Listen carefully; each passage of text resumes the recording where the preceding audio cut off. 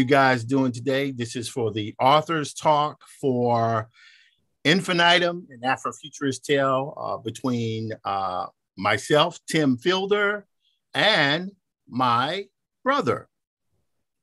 Announce yourself, please, sir. Arthur Jafa.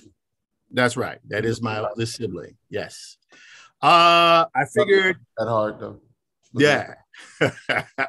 So we're here today for this monumentous festival, and we are going to discuss a little bit about life, a little bit about how we started, and then segueing into INFINITUM, which, you know, I'm happy to say, I think sums up a lot of my experience, and it'll be good to correlate both of our opinions. So when do you first remember meeting me, man? You know, it's funny, I have a vision of you and Jam. Obviously, you're a twin. For the audience out there, I have an identical twin brother named Jam. Yes, he is Tim. Apparently, I named you guys, is what I heard. Mama. Wow. They always gave me credit for that. Yep, you never heard that one before?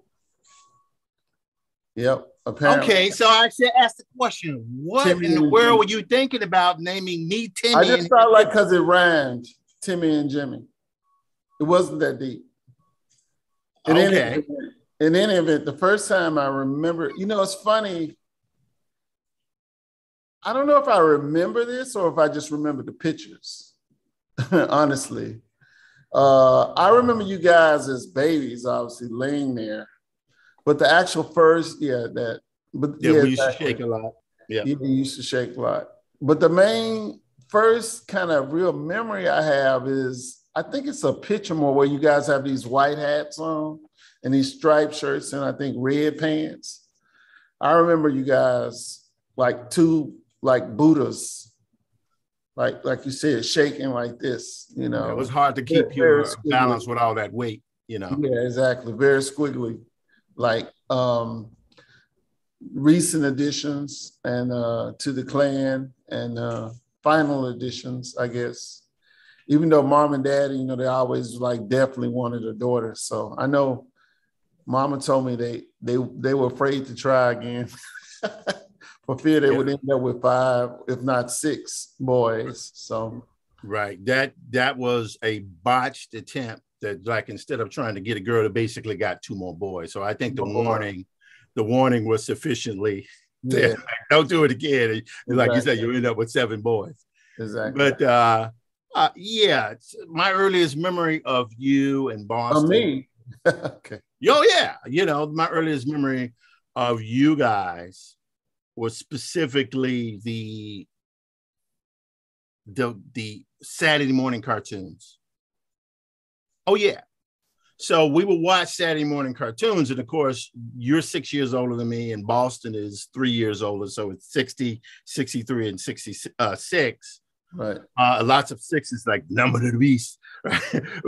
But the ideas that we grew up on a diet of Saturday morning cartoons, because back in the day, you really only had 3 channels, NBC, ABC, and CBS. So my earliest memories of you guys was like Jerry Anderson's Stingray and the Thunderbirds.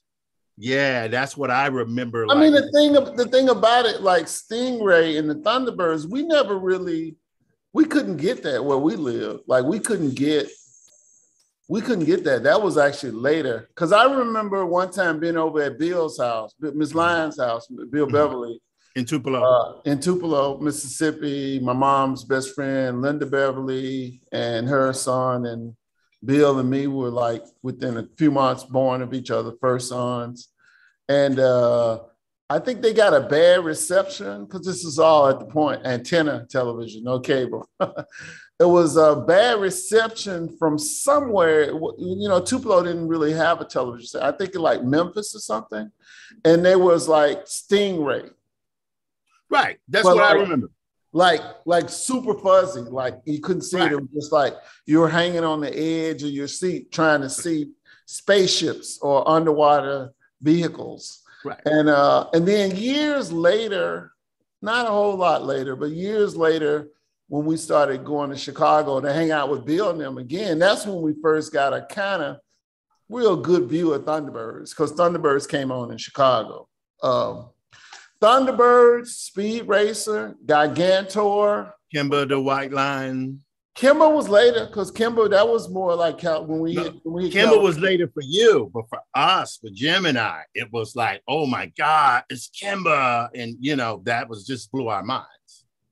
Yes, I agree with that. It was a mind blower. I remember basically like the television thing, looking back on it, it was like a portal into another universe. And so everything was about the television, so even if we went to Chicago, I remember very distinctly, like my whole schedule, I made my desires around our schedule was all based around the fact that Speed Racer and Kimber showed twice a day in the morning at 8 something. So I wasn't going nowhere before that. I wanted to catch it in the morning.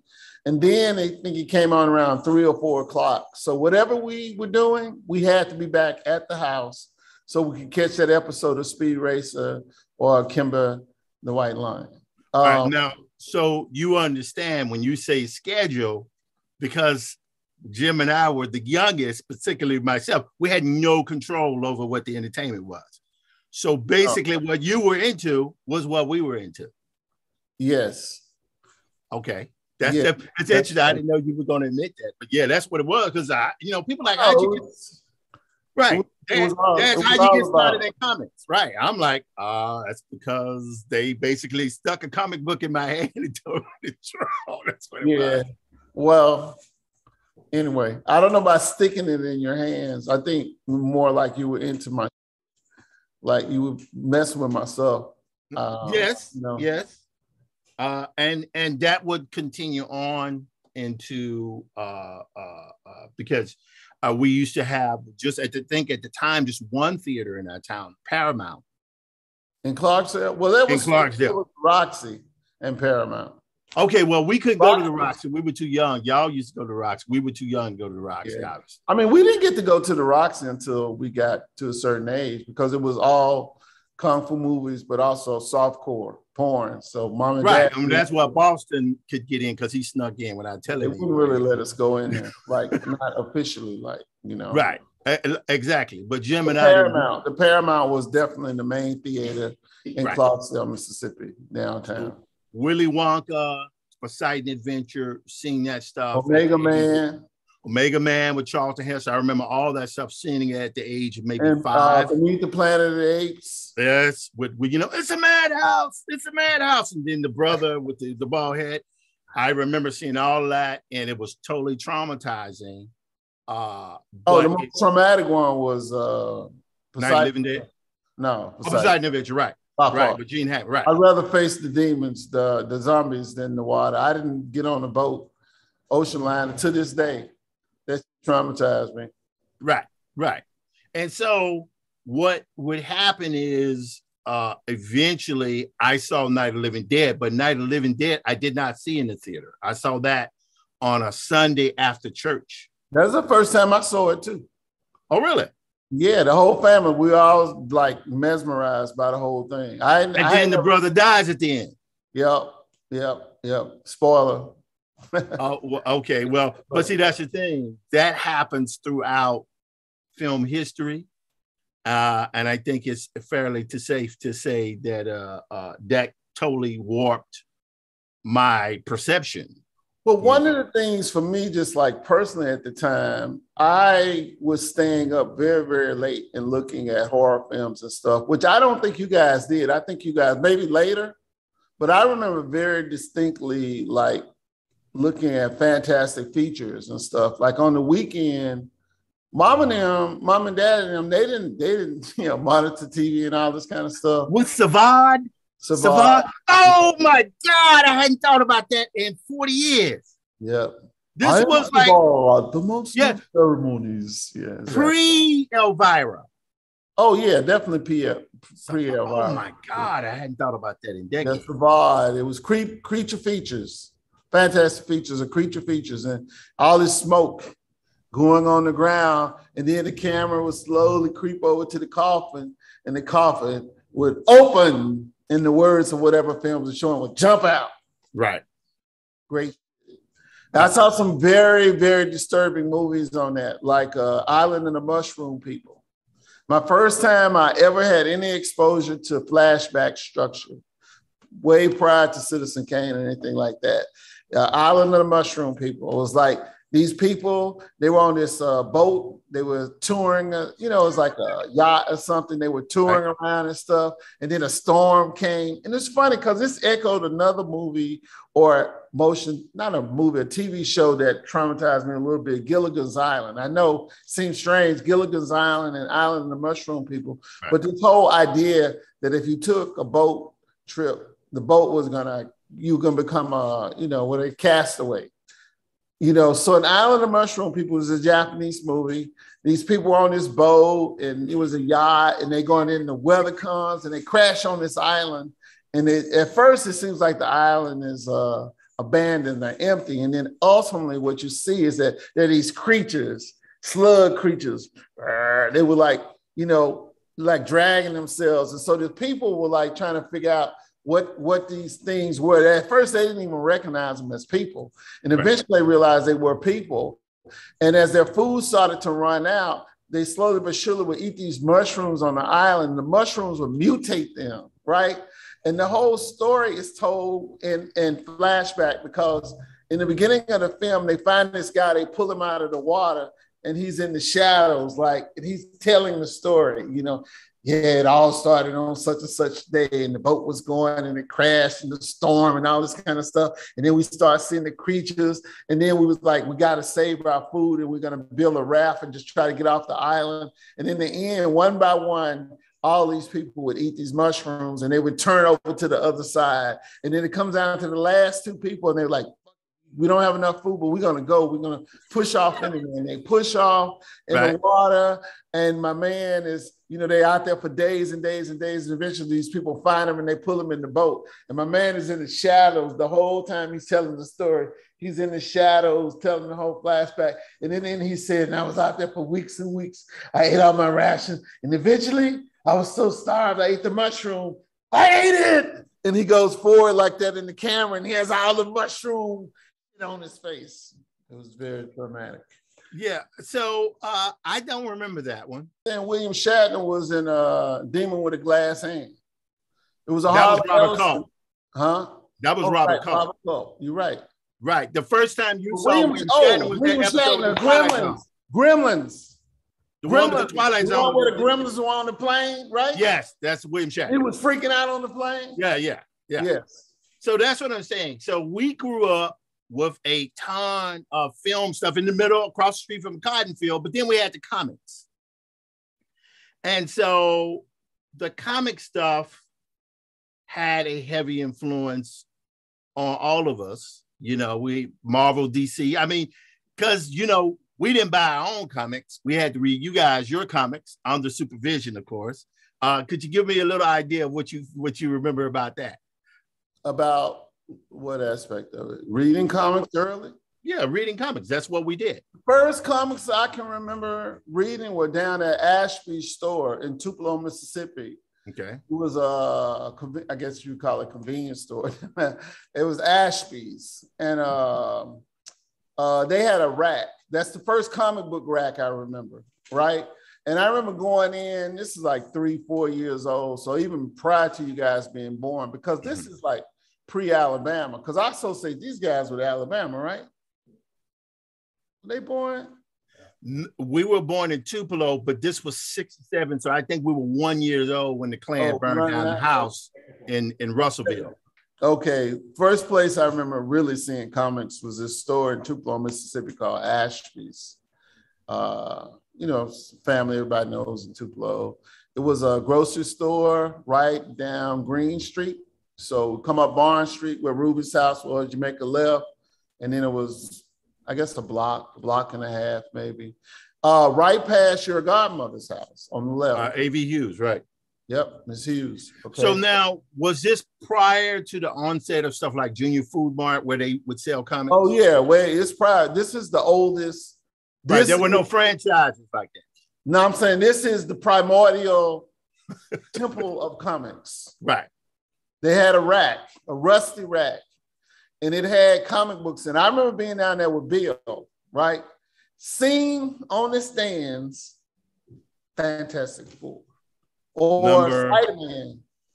Number Oh, I don't know what numbers. This is prior to knowing anything about no numbers. I didn't know anything about comic books had numbers and sequences and anything like this. This is like the comic book as a portal into another universe.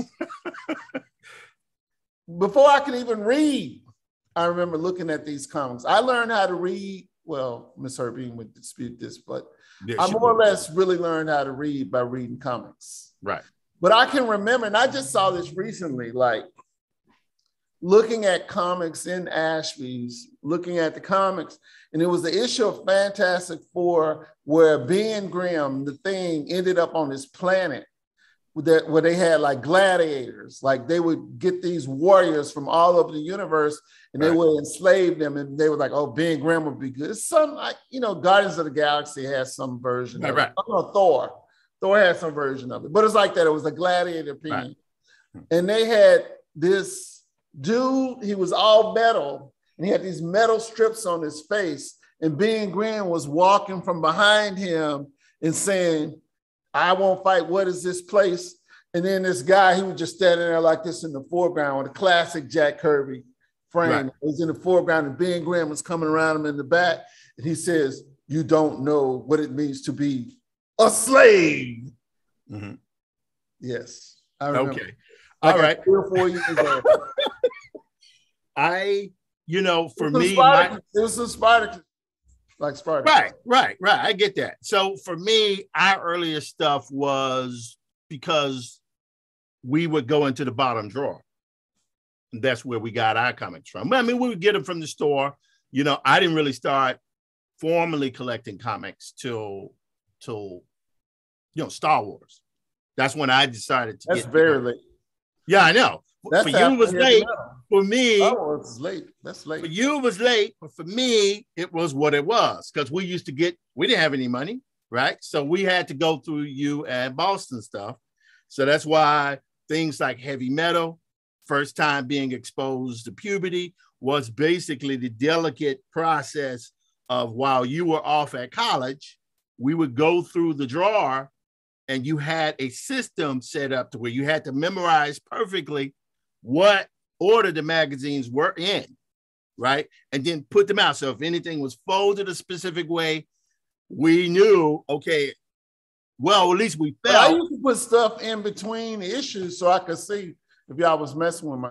But we knew that. We knew that. So what we would do is we would memorize them. Now, I know we probably were off a bit, but we used to meticulously go through. So all the stuff like Mobius, which actually, ironically, I have my copy of Arzak that I bought, the original printing, and Mobius, all of the heavy metal stuff, which along with, I think for me, where comics hit, like, I hear what you're saying about the Marvel and seeing the Fantastic Four, but for me, when it really like, oh my God, this form is heavy metal, Trash Man, Spain Rodriguez, when Boston would order the Trash Man from Bud Plant on a UPS truck, where they delivered. It was totally inappropriate because it had full frontal nudity, everything.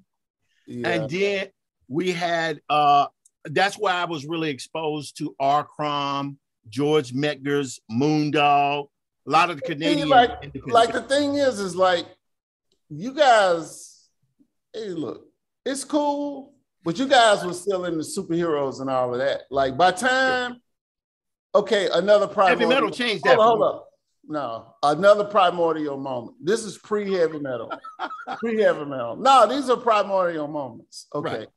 So Ashby's would be one. Haggards would be another one. Mr. Quick to a lesser degree. Didn't they have for a little bit? They had a little comment. Oh, no, Mr. Quick in Clarksville. Right. I remember buying E-Man, Carlton Comics. Joe Staten.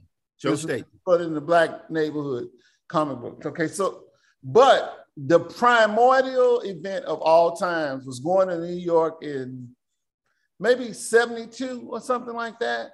Right. And we had gotten a subscription to the Buyer's Guide, which was a Comics Buyer's Guide, right? Comic Buy. It was a newspaper, and it had all these things about comics and used comics, all this kind of stuff. And there was a store in New York City. This was before direct market. You could go to comic book stores now like that. In New York City, they had this one store in like Manhattan. It was downtown Manhattan. It was like in a skyscraper, but in the bottom. When you went down, it's like this. We begged. I think it was maybe Aunt Jean them. They took us to the store. And it was the first time in my life I ever walked into a space that had comic books from the front to the back, wall to wall, not like a rack with, 20, 30 comics on it, but just like stacks and stacks of comics. And all these things that you'd only been reading about or seeing pictures of, right. They had a very high percentage of those things. So I remember getting like, Star Reach with Cody Starbuck. I was a big Howard Chaykin, right? I remember getting all these underground comics and stuff, all the R. Crumb, all the Rich Corbin was my man. And I had sort of knew Corbin, it was my last comic job. Because he had, before I saw his underground stuff, I saw his stuff in Warren. Right. Comic International, they came out with this thing called Comic International, and it collected all the Rich Corbin things he had done for Warren. And Warren was like an early kind of, I guess, what they would call above ground now. It was somewhere in between underground and the mainstream comics. Right. Horror stuff.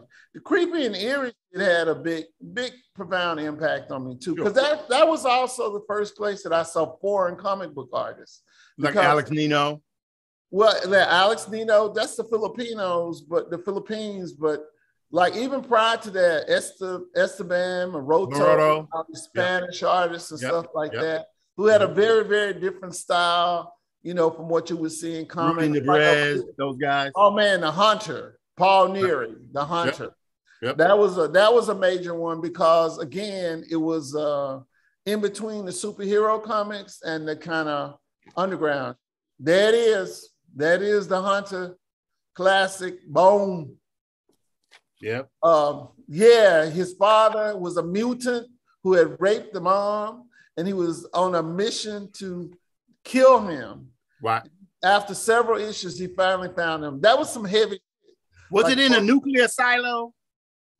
Yes, they were housed. Yes, I remember that. Yes. When he got to his dad was already dying. He had cancer or something. He was already dying.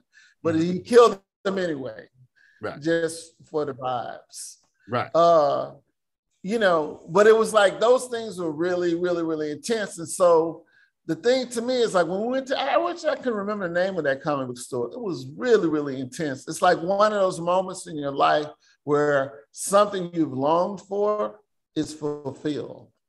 It's almost like, in the Quran, they talk about, when you go to heaven, you're going to go to this place where all the women are, all the beautiful women or something like this. That's what paradise was supposed to be. It was literally like paradise on earth. I had never really experienced such an intense fulfillment of desires as when we went in that comic book store. I mean, later we went to Chicago Comic Art Convention. A few years later, Dad drove us up there. That was similar, but it wasn't quite the same intense, like everything was there, like in one place. I don't know if I've ever had an experience again that was that fulfilled as much as desire had to see these things. So. Right. I would say that my more idealistic convention experiences were around that time, because when I eventually went to these things in the 80s, it was not the same. It was much more of a business aspect. You start to get more into the personalities of the artists, who sometimes were, some of the, I won't go into the names, but some of the artists I had dealings with definitely colored my experience of how not to treat fans and stuff, because some of them that was the 70s when you had the fleet of cartoonists that came through at that time. Do you, because we're talking about other people's comics, Heavy Metal Magazine and all that, but we did comics. You did comics, but somehow I've always Ryan wanted Stevenson. Ryan Stevenson. Yep. Ryan Stevenson, which of course was a product of our brother Boston. Right. It was something that I remember distinctly being on the outside of, looking in at, because it was like a little fiefdom over there. Y'all were making those comics. I disagree with that. Yes, I disagree with that. You had your own fiefdom because you did it yourself, but your stuff was heavy into the concept design. Heavy into the costumes. I remember Grand Prix, that character. I remember One, right?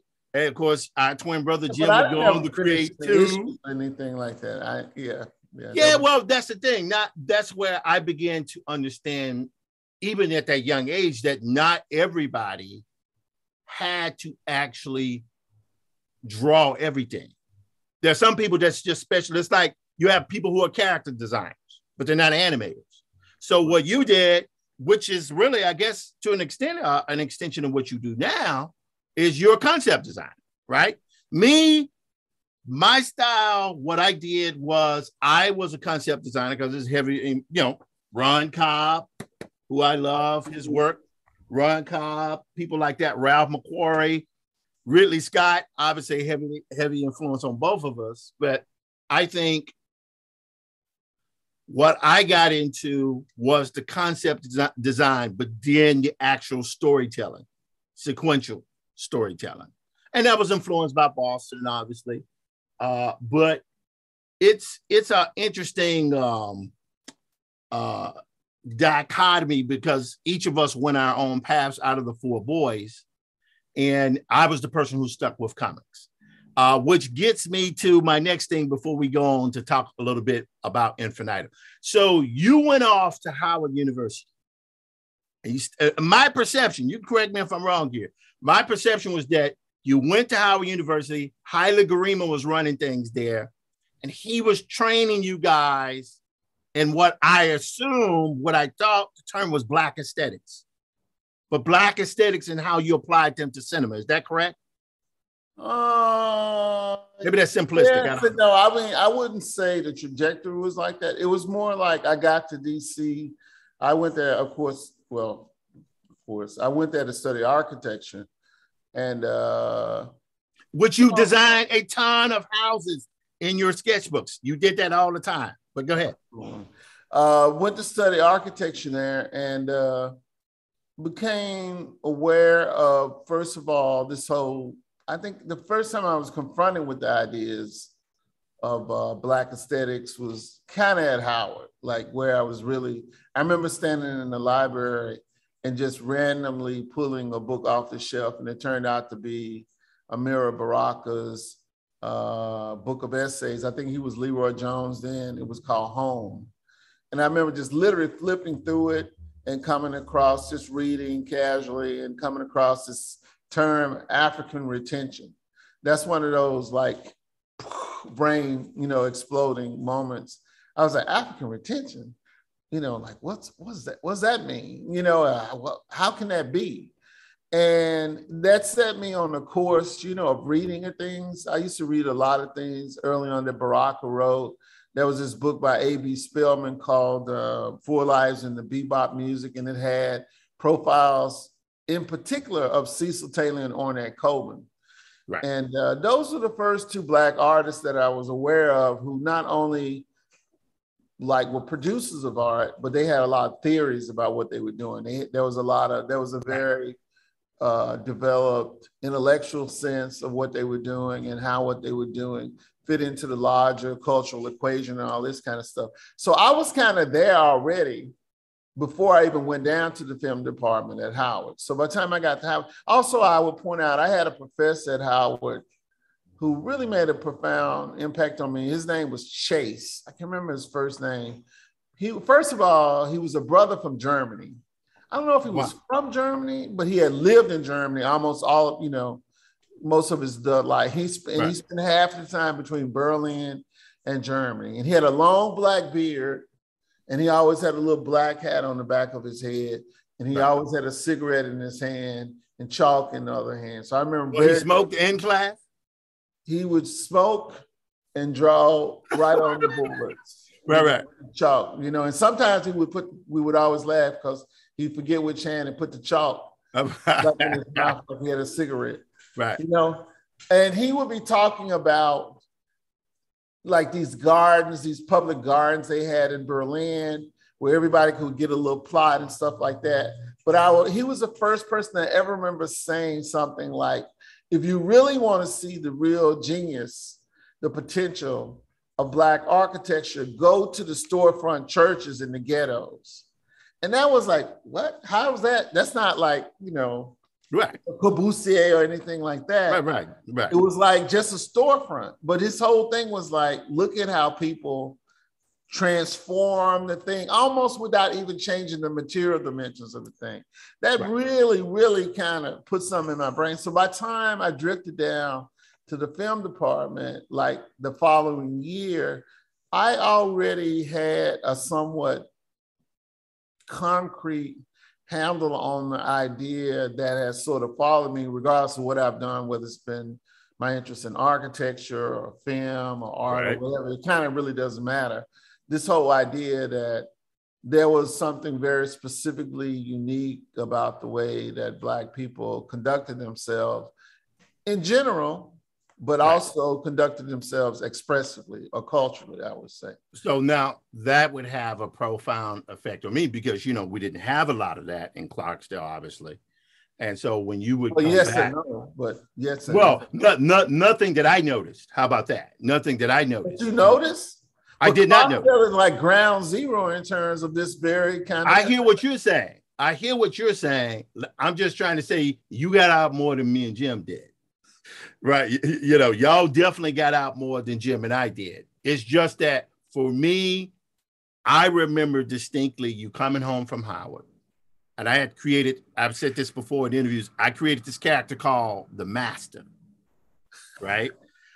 And he was based on Obi-Wan Kenobi, but he was wearing this military uniform. He had two swords. And I thought, it's going to be like this old kind of elderly kind of swordsman. And I called him the Master. And you ripped into me about, what are you doing? And I was like, what? Because I was thinking Jedi soldier, warrior, right? Master, like a sword master. And you were like, you're doing this. This is a white man with swords. What are you aware of what you're saying? And that had such a profound effect on me that in the past, if you're rebellious as a kid, that sometimes you can say, this person is telling me that I'm going to turn my back against it. But I just remember that having such an effect on me when I was 12, 13 years old that I went, oh my God. And it's almost like I got stuck in gear and I never left that. Everything just became Black from there on. All of a sudden, it wasn't just regular Star Wars. Now it was Star Wars with Black folks in it. Right. But I was remember the whole process of leaving Clarksdale, which I say is in the Deltas, as I've said this before, it's ground zero in terms of like, Black culture, American culture, all this kind of stuff. Right. It was like literally like the furnace. And then going to DC, and that really did allow me a certain kind of distance about it. But sure. I was in my Black Power moment when I came back. Right. Truth be told, the Black Panther, in the context of Marvel Comics, in the year that it was profoundly radical. That was just like, there's no question. So far beyond, like, to have a Black character who was the match of anybody around him. You know what I mean? Well, you understand, 1966 was an interesting year because Sam Delaney started writing Nova in the early summer of 1966. Oh, I didn't realize that. Before a month or two before, Marvel started Black Panther. Okay. But then that came out, Black Panther, I think it came out in like July of 66. But then what would happen in September? Star Trek. Oh, I thought you would say MLK was killed. That was like, what, 16? No, that was a few years later. But I'm Yeah, like in 66. And of course, Jim and I, the most miraculous thing in the world happened in 66 as well, in September. We were born. So all these really incredible things that are very similar to my experience. I came into existence in 1966. Yes, so all that to say is that I remember you having that exchange with me, and it had such a kind of, it was like, I've heard you talk about your experience seeing the light tunnel sequence in 2001. That conversation is what kind of made me go, oh my God, what is going on? So I remember the one time you in Boston collaborated on a character, which is character called Atomic Admiral, which his character was pink and white. Yes. You designed the costume and Boston drew the comic, but he was white. So when I did my character, right, my version of it, I made Atomic Admiral. I was in high school at this point. We were still in Mississippi. I made him black, right? And he was actually an admiral, right? In this kind of Africa, he was in Zimbabwe, right? So that's what I was doing. It was like such a, and I wasn't doing it in a overtly sophisticated manner. It's just that I knew, I have the ability to take Black characters and put them in these speculative circumstances where they had agents. And so that's what I guess I don't know if you ever knew that, how that affected me. It affected me. Now, I mean, I remember like arguing with you about it. And then like, I remember arguing with you about, even when I was, okay, draw a Black character. And you basically do a character that was a white man, but with Black. And I was just like. In fact, I haven't thought about that until you just mentioned it. So what was happening to me at that time, it was like literally being reprogrammed. It's like your brain is being reformatted in real time. There's someone's telling you, which I didn't think about it. Yeah, I knew there were Black characters. One of my first superhero characters was Thunderstar, basically Jim Kelly, right? But I wasn't conscious about how I was doing it, what I was doing. So those times when you would come home from Howard to us, Jim and I used to be like, oh my God, Art's coming home. So you would talk to us for hours. So that transformed the way that I viewed my work. So it went from not just seeing heavy metal, right, magazine, all of a sudden, why aren't there any Black people in heavy metal, with the exception of Ed Davis? Mm-hmm. So that is what was happening to me while that was happening. Now, the irony is, and I guess we'll get to Infinitum now. I would say this one thing, and I've said this before in other interviews. It's like I went back to school to NYU in like 2008, just before Obama went into office. And I was taking a class with one of our mutual friends who was a teacher, Danny Dawson. Danny Dawson. Mm-hmm. Love the man, right? And I used to always complain to him, man, why can't Black filmmakers do these massive military war epics like Kurosawa? That was my whole thing. Why can't we do that? Why can't they? Why do they refuse to do it? Now, of course, I understood technically it's very expensive to do something like that. How could they possibly do that? But ultimately, it was one day in class when I said it again, and Danny looked at me. He said, Tim, stop saying that. He said, they can't do that. You have to do it. And I was like, oh my God. It was like another splash of water in the face at that moment. And as a result of that, I had already kind of concocted the idea of Infinitum a few years before. I was telling Boston that story as we were walking down to Magic Johnson's theater. I never forget that. But all of a sudden, Infinitum became this huge thing. And I wanted to do something with Infinitum if I could. I don't know if I succeeded at it. You know, Ed Davis, a lot of people don't know who Ed Davis is. He's this black cartoonist. He did this book called A World Pod. I think this is the issue, the one that it's in there. And I was too young. I didn't know him. The only person who I'm aware that Ed Davis knew professionally was that generation: Howard Chaykin, Walt Simonson, Larry Hama. But this guy was doing something with a black female Amazon. So all of a sudden I was very, very conscious of that. But when I was doing Infinitum, here we are, I had spent 15 years out of the comic book industry. And all of a sudden I had come back. I'd done Maddie's Rocket, which was important, which was done for our grandparents, specifically our grandmothers. But when I do Infinitum, I said to myself, if I never do another book, if I never do another one, this is the one where it's going to be everything I've ever dreamed of doing. I'm going to put it in this one book. And at least I feel like I hit it, but what are your thoughts on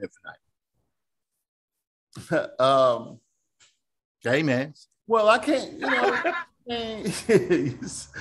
you say it's everything that you dreamed of doing. I have to take you at your word on that. I mean, right.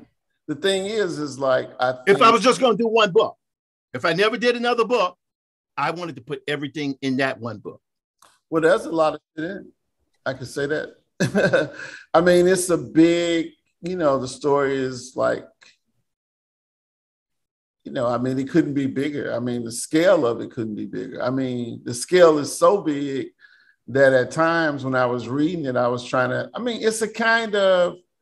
it's interesting. It's like the Superman problem a little bit. Right. You know what I mean? Like the problem with Superman is it's so powerful.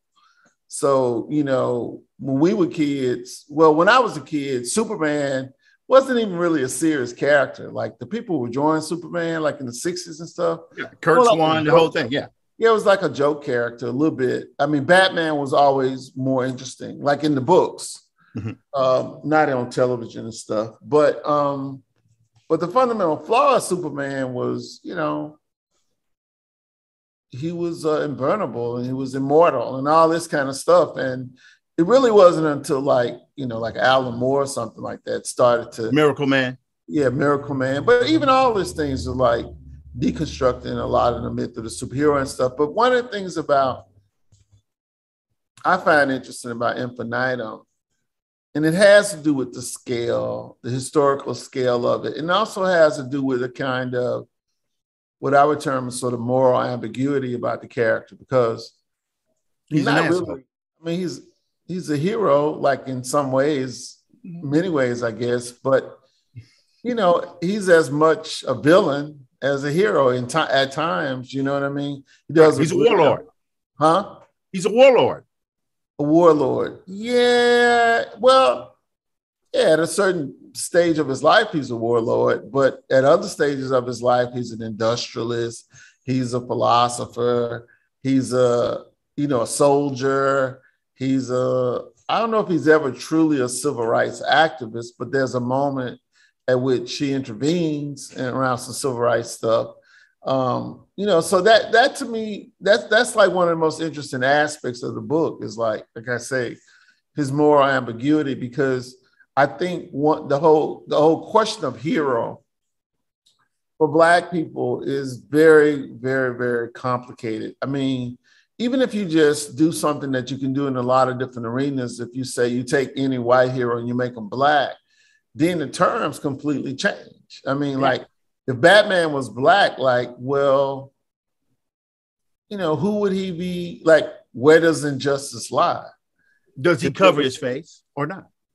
Yeah, but even if he does cover his face, I mean, I kind of get the part of him covering his face because arguably a Black character would have more reason to want to have a secret identity than a white character would, right? That's right. Because the whole sense would be like if a Black character did any number of things that white superheroes always do, then the sense of retaliation would be so much more extreme towards their family and loved ones and stuff like that. So I will say this. So there are aspects of that in Infinitum, right? There are aspects of that in Infinitum.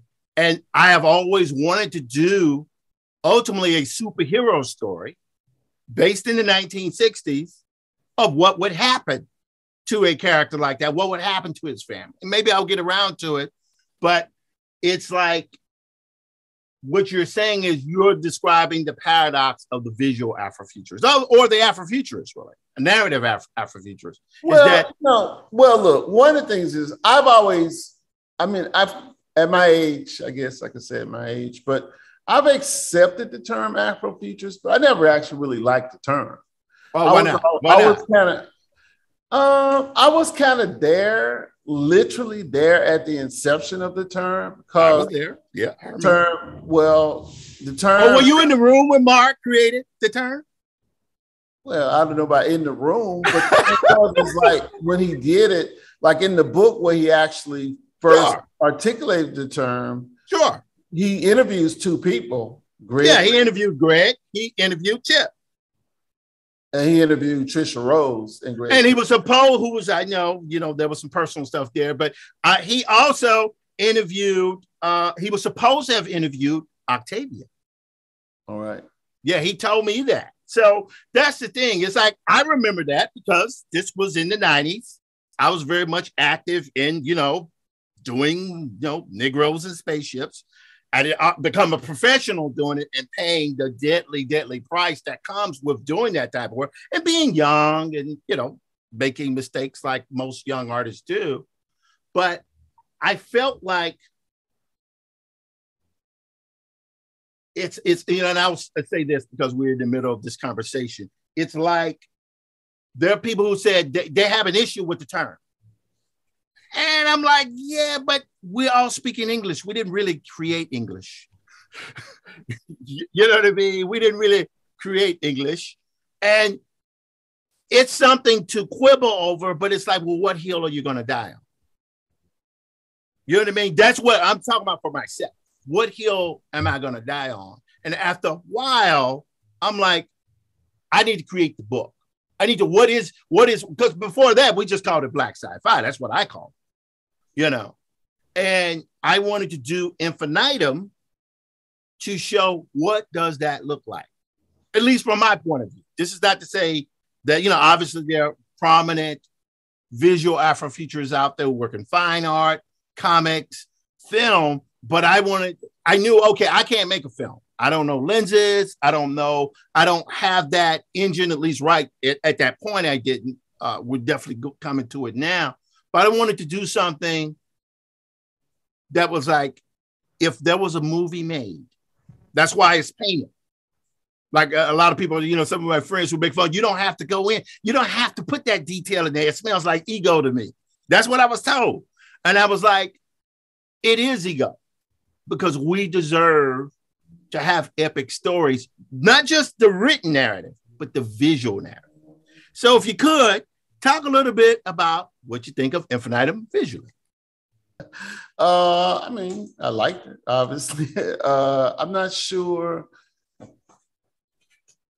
The things that I find interesting about it are like the way it negotiates like realism and stylization.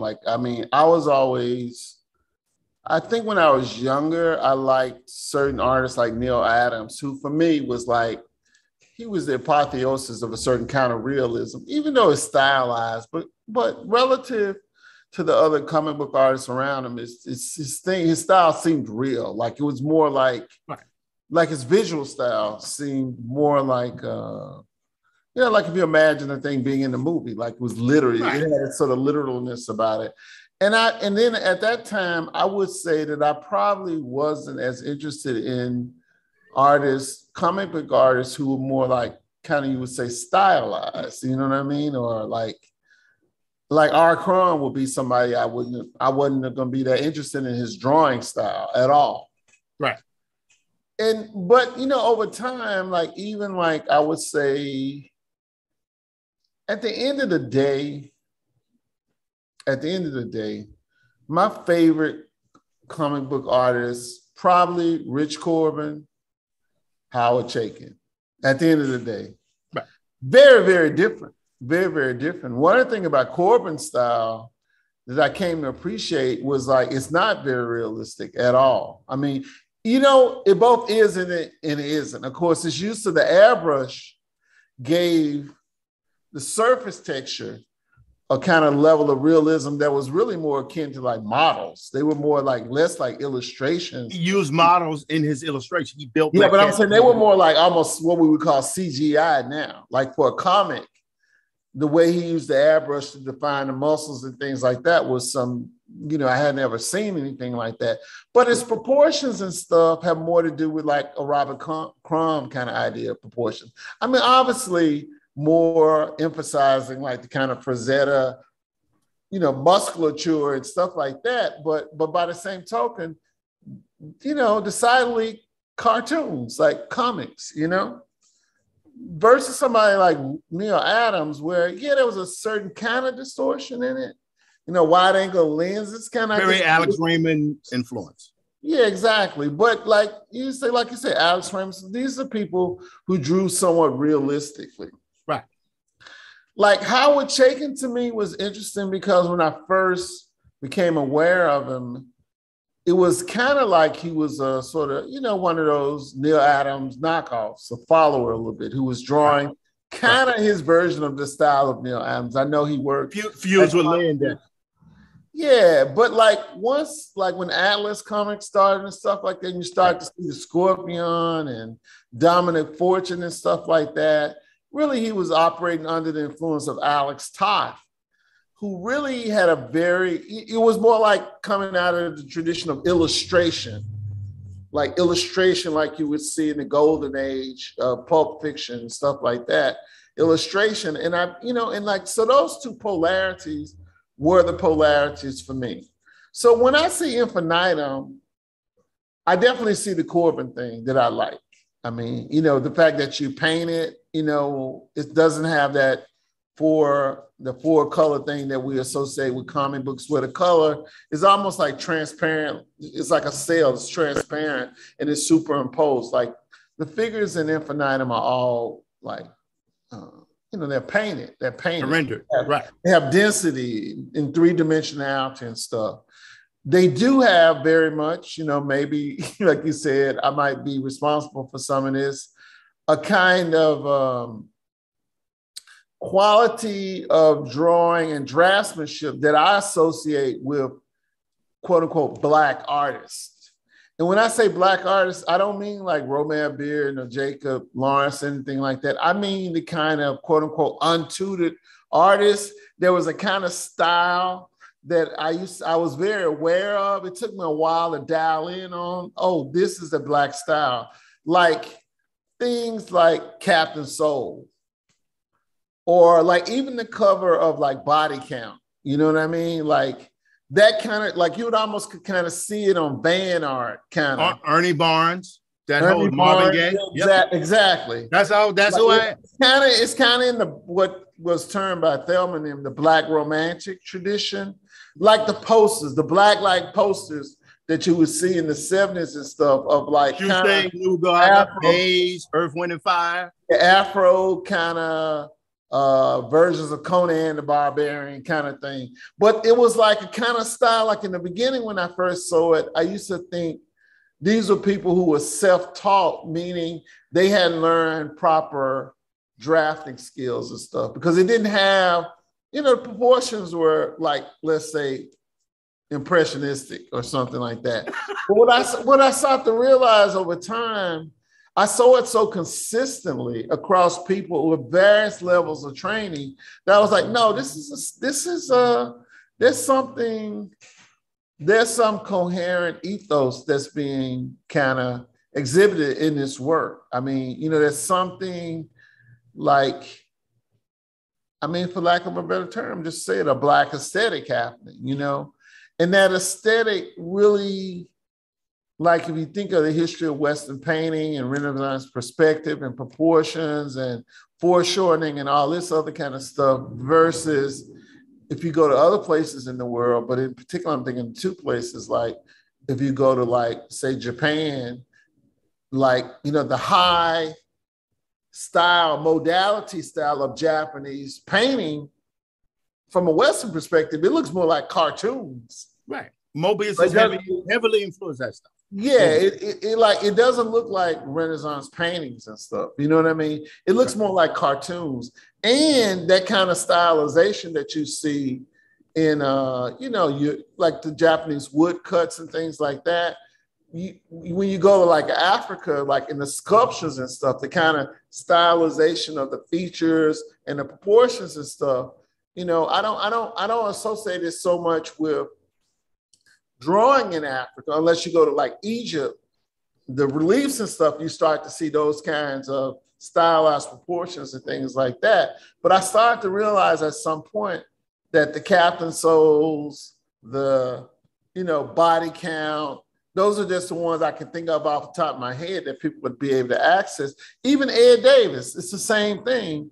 Like in those things, you see this quality that I would attribute more to that than to like, say, art school training around proper proportions and stuff. There's this really amazing moment in this book by this writer, purportedly, I don't know if he is a Native American writer, philosopher, thinker, Jamaica Highwater, one of his books, and he talks about this account he had read about when he was doing research of these sort of like Europeans when they were first in North America. I think maybe this guy was traveling with the conquistadors, and he might have been a missionary, and he had some skills, some drawing skills. And so one of the things that he would do as they were moving through the country, he would just draw, as they didn't have photos then. So he would draw what he was seeing, just on the level of like documenting what they were seeing, right?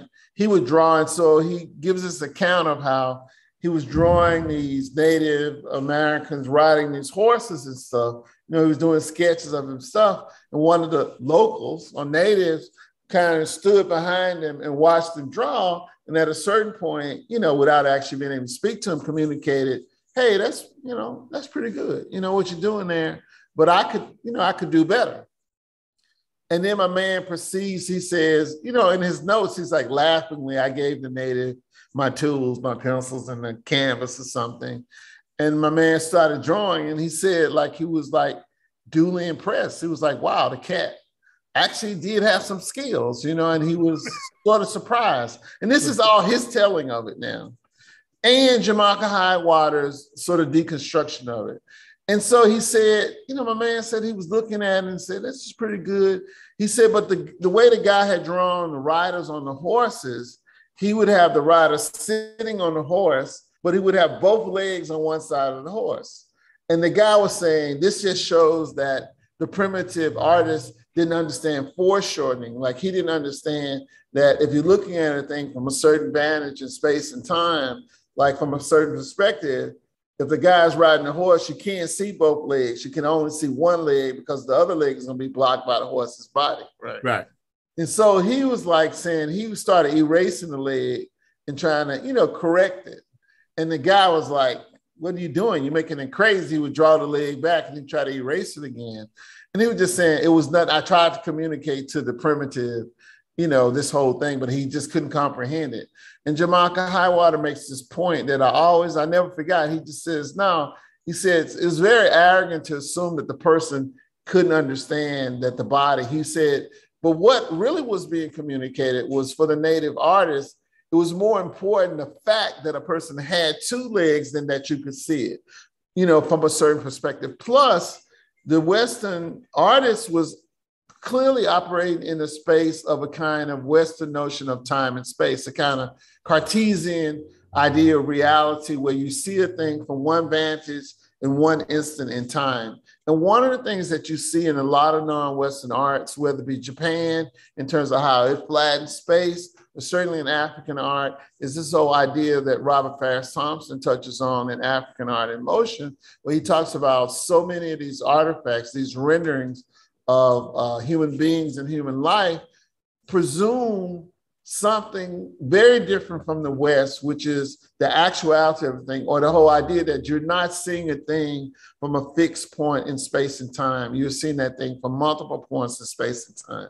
And that slight distinction, what he terms African art in motion, of a shifting, and I would say not a series of fixed perspectives, but a shifting dynamic perspective, accounts for so much of this stuff that we start to get into when we start talking about kind of uneven proportions and things like that. It all is somewhat grounded in this whole idea that the image is less about some sort of scientific document and more about a kind of expressive rendering of the human form. Right. And I would say that's something that's clearly, you know, at the center of Infinitum, if I want to say something about it.